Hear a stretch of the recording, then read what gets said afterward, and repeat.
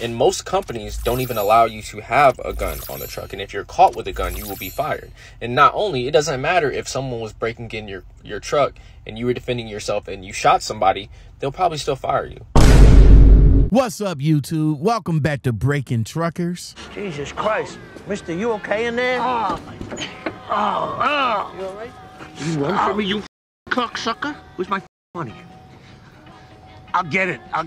My neck, Tony. Should you bring your weapon on your truck? No more wasting time. Let's get it. Hold on. Should you bring a gun with you while you're truck driving? My answer is no. And I'll explain why. The likelihood of someone breaking into your truck or you having to defend yourself and shoot somebody and kill somebody is not likely. Now, I'll agree with you, the world is getting more dangerous, the world is getting more crazy, but the likelihood of you having to shoot somebody is slim to none. And most companies don't even allow you to have a gun on the truck. And if you're caught with a gun, you will be fired. And not only, it doesn't matter if someone was breaking in your truck and you were defending yourself and you shot somebody, they'll probably still fire you because you're not supposed to have a gun anyway. A lot of the times, some states allow you to transfer those.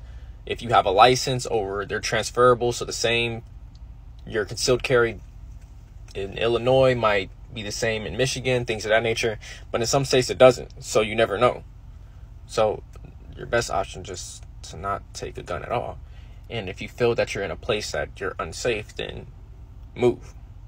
It's just that simple. Don't go somewhere where you're not safe. It's very simple. There's a lot that you can control in that situation. Truck driving is not that dangerous as people make it seem. I think people are overreactive. I think if you're cool, calm, and collective and you mind your own business, you're not going to find yourself in business that you shouldn't be in. I know you see people probably on TikTok, they lock their truck up a certain way, they do their seatbelts a certain way so nobody can break in their truck. At the end of the day, if somebody wants to get in your truck and get you and kill you, they're going to get in your truck and get you and kill you. So it's something that you can't control. But the likelihood of that happening is slim to none. I just think people overreact. Whatever makes you feel safe makes you feel safe. But my opinion on it is, don't bring a gun with you. You don't need a gun. You're a truck driver.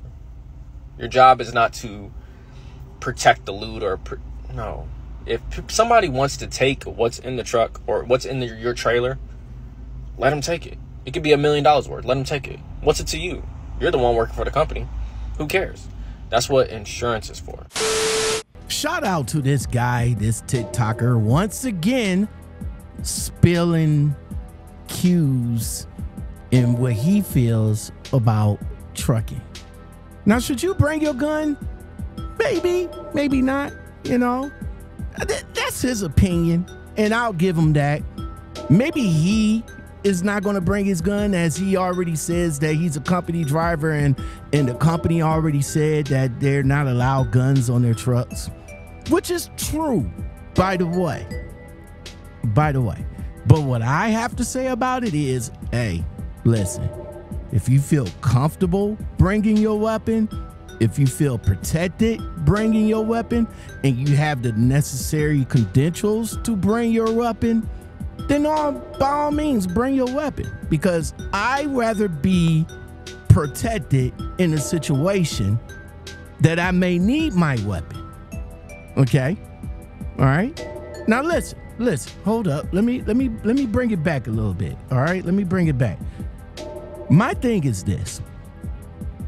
If you guys do have y'all weapons on your trucks, y'all don't need to go and flex them. There's no need to flex your weapon on your truck on social media. That's my biggest issue right there. Is that you guys love to flex your weapon on social media, and there's not a reason that you need to. You don't need to flex your weapon on social media. If you have your weapon, cool. That's for your protection, your personal thing. Leave it at that. Social media and the world don't need to know that you have your weapon on the truck. Especially if you work for a company that says that in their policy that you are not allowed to have a weapon on the truck. But what they don't know won't hurt them unless when you actually get in the situation to use it, right? Slim to none. I mean, there's a lot of stuff that goes on in the world, and it's luckily that a lot of people don't have to be in that situation that they need a gun, right? Right? But for those that do have their guns, and if they eventually ever get in that situation that they need to use it, at least they have it. They up under the belief that they rather be judged by 12 than carried by 6. And the world is getting worse every day. It's getting dangerous out here. That's why, you tend to stay to yourself, right?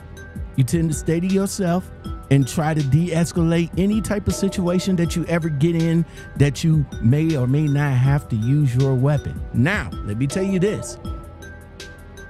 If you do use your weapon in to protect yourself, and that company do say, hey, we're gonna have to let you go, well, okay. It's a driver's market out here. I mean, companies are hiring, especially if you got the experience.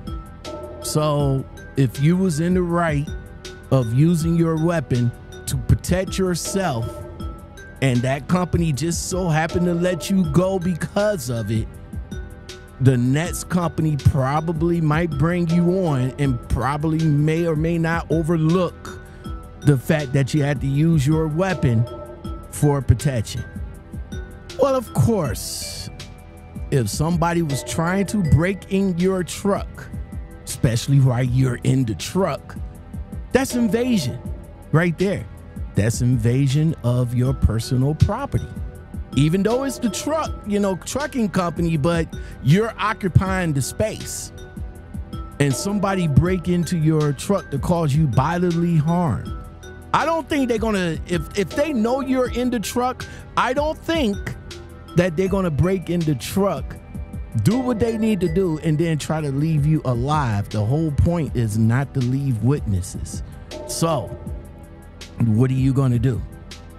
What are you gonna do in a situation like that? Now, for people that have their weapons, they are able to probably get a shot off and then handle that at the situation. And like he said, yeah, the company probably might fire them because of the quote unquote that they shouldn't have a gun in the first place. But you got to understand some of the areas that you go, bro.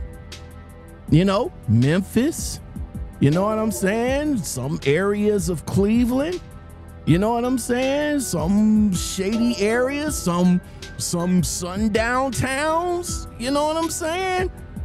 Some areas do require you to, have your own personal protection, regardless of the fact that the company says, hey, you're not allowed to have a weapon. Maybe there is a lot that you can control.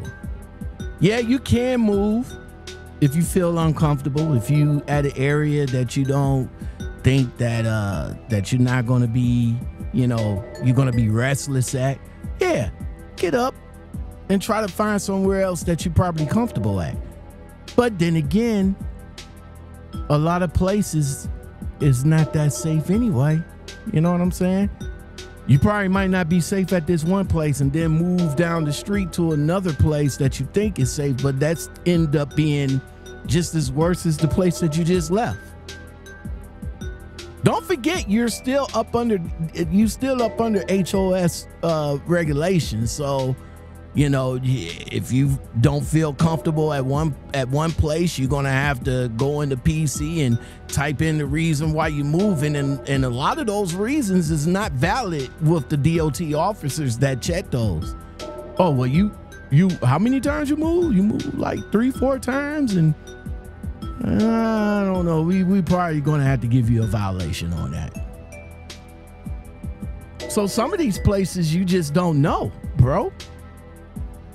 Like I said, you probably never been in Memphis. You probably never been in Tennessee. You probably might not have been in shady areas of Cleveland, shady areas of Texas, shady areas of Missouri. I'm sure if you one of those Dollar General drivers, they can tell you some of the areas that they go in and they get hit in broad daylight, bro. They get hit in broad daylight. But any case, you know, this is this young driver's feelings. You know, hopefully nothing ever happens to him that he would probably have to eat his own words or anything like that. But, bro, you know, that's your opinion. You're entitled to it. Shout out to you. Hopefully you stay safe. Drivers, let me know your thoughts in the comments below. Who is that DJ like